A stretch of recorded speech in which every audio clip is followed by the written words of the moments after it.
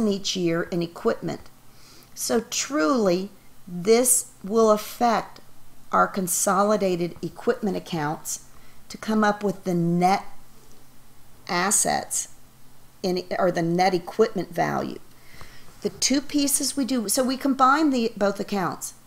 We need to take into account that excess allocation. We needed to take into account that depreciation on that excess fair value allocation to come up with the consolidated balance. So if the parent has another method in which to provide the intercompany investment, ultimately it's going to not affect any consolidation totals at all here.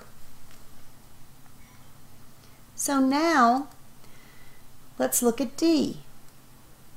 If Haynes has applied the initial value method to account for its investment, what adjustments are needed to the beginning of the retained earnings on a December 31st, 2015 consolidated worksheet? How would this answer change if the partial equity method had been used? And how would it be different if the equity method had been used? So, to figure out the retained earnings under the initial value method, the parent would have shown in the income under initial value, they show the report the dividends of $50,000.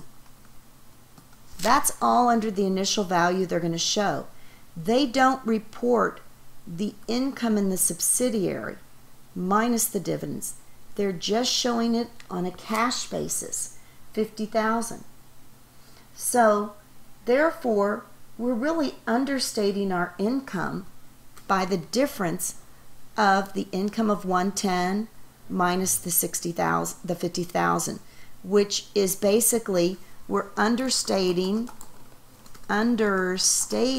income by 60,000 using that initial value method. Then they don't record any amortization at all. So the 4,000 each year, the 4,000 in amortization understated by 60. The amortization of 4,000 wasn't being recorded at all. So basically the difference, the 60,000 of income they understated minus the expense, the amortization of 4, is a net 56,000 that is understated in the retained earnings section. So the entry C for the initial value method, we would have to, in our worksheet, increase the subsidiary's book value during prior years and excess amortization gets expensed. So what we would need to do to show this in the retained earnings is debit investment in sub for 56,000 and retained earnings, this is the Haynes retained earnings, for 56,000. Because the initial value method only reports the dividends.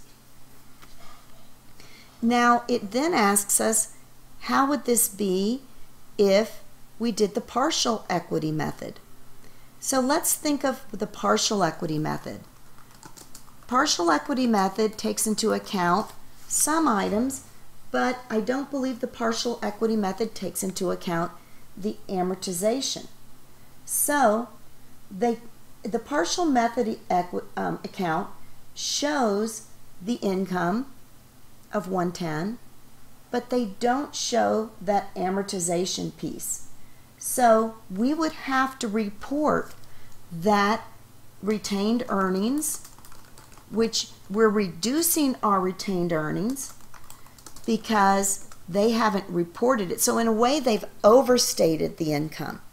So we need to debit that to show that allocation, and we would need to show investment in sub for $4,000. So basically, the initial value method only takes into account dividends, that's it. So we need to show the difference between the dividends and the true income, and then subtract from that the allocation. Partial equity method takes into account the income, but doesn't take into account the amortization. Under the equity method, the consolidated earnings is going to equal the parent's retained earnings, so we won't need to do anything if we use the equity method here. Does that make sense? Any questions? We're going to move on now to the next problem where we talk about goodwill impairment. So, as you look here, with 17, Francisco acquired 100% of the voting shares of Beltran on January 1st of 2014.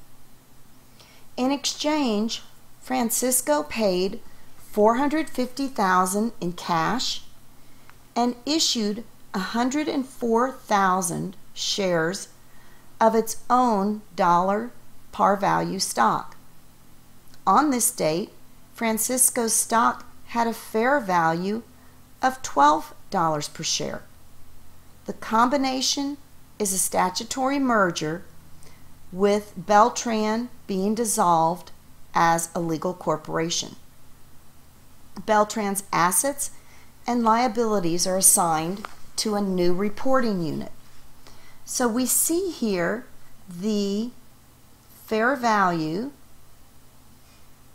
of the Beltran reporting unit for the January of 2014, and then we show the fair values in January of 2015 with the book values in January of 2015.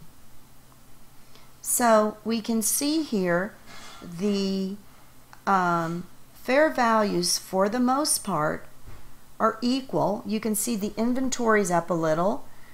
The patents are up 100,000. Customer relationships are up 30,000. And the equipment net is up 5,000. So as we move on here, we are to prepare a journal entry to record the assets acquired and the liabilities assumed in the merger on January 1st of 2014. So what we need to first figure out is, what was the consideration that we paid for the what was the consideration for the purchase, the acquisition of the subsidiary? We know we paid cash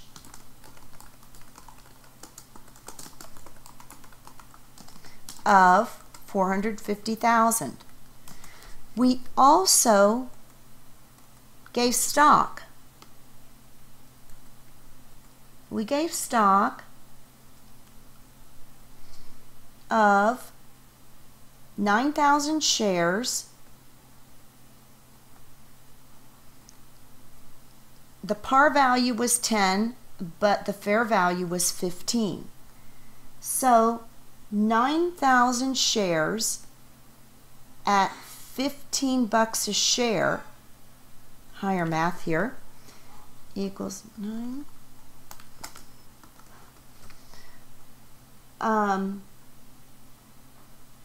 Fair value of share. What am I? Okay, that's why I'm screwing up. Okay, thank you. Here we go. Here we paid $450,000 in cash. We issued 104,000 shares with a fair value of $12 a share.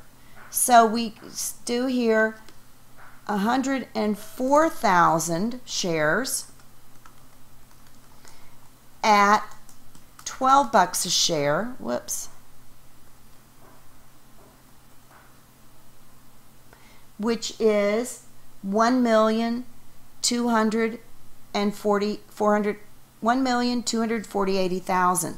So fair value of stock issued is the $1,248,000. So the combination is the consideration paid for subsidiary, or $1,698,000. That's what we paid in order to purchase the subsidiary. So now we need to look at the basis, or the book value less any fair value acquired, to determine our goodwill. So if we go back here on 2014, it just gives us the fair values. So we see here we've got cash of 75, receivables of 193, inventory of 281, patents of 525, customer relationships 500, equipment 295, accounts payable we're receiving of minus 121 because that will reduce the fair value, and our long-term liabilities of 450, 75, 193, 281. So we've got 75, 193, 281, oops, 525, 500, 295.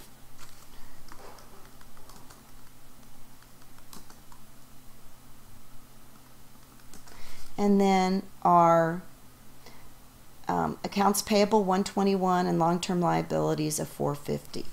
Minus 121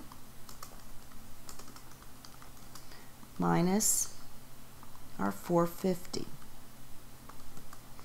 So the fair value of what we're receiving is fair value of net assets, you get what I'm saying, and liabilities assumed, is $1,298,000. So the difference is going to be goodwill. The goodwill is going to show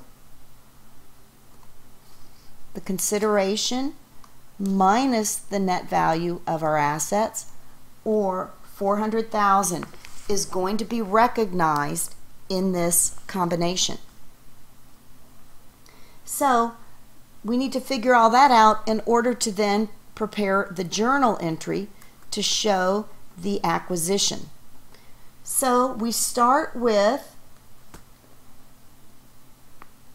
let me just go back and make sure I'm prepare the journal entry to record the assets acquired and the liabilities assumed in the Beltran merger. So we basically will need to show all the assets we're acquiring. We're acquiring the, let me go back here, guys, the assets of cash of $75,000, the receivables of $193,000, the inventory, the patents, the customer relationships, the equipment, and then we're assuming those liabilities. So we need to show the transaction. We show our cash that we are receiving of $75,000. We'll show the receivables of $193,000. We'll show our inventory of $281,000.